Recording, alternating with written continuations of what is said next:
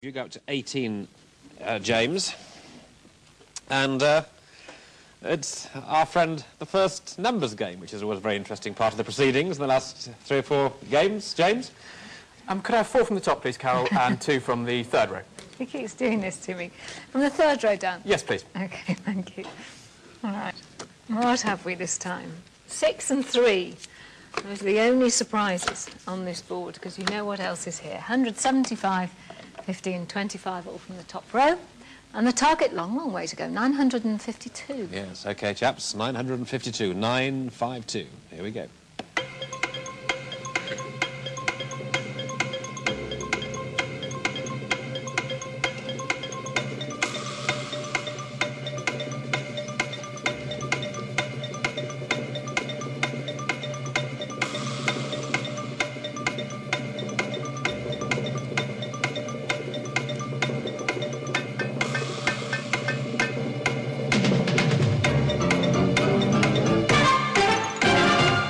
Well, 952 then, James.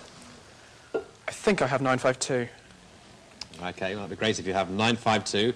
Gerald? 953. Oh, no, 953. Right, well, we've got a 953, Carol, and a 952, so let's have James's 952. 3 times 100.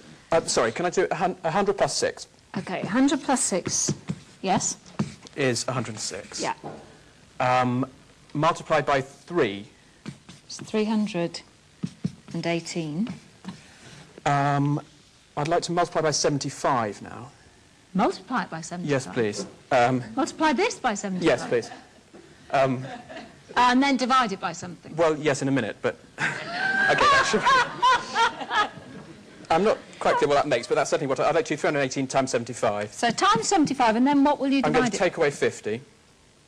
Oh, good grief, I'm going to need my calculator for this one. 318 times 75 is... OK, let's work it out. 225 plus... 23,850, apparently. OK, now take away 50. 23,000... Sorry, I've gone now. 23,800. And divide by 25, I hope. And divide this by... by 25. Yeah. Do you know, I think you're right. That's incredible.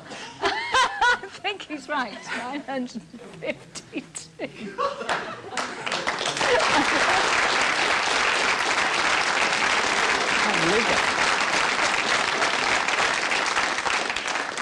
I just can't believe that, Carol. Is that... I mean, I don't know what to say. Yeah, because if you multiplied that bit by the 4, that's how you get... Because you divide it like the 100 by the 25 to give you the 4. So you multiply that by the 4. And that gives you the right answer. That is incredible, I have to say. That's probably the most incredible answer we've ever had on Countdown. Well, everybody, that is remarkable. And we're a bit...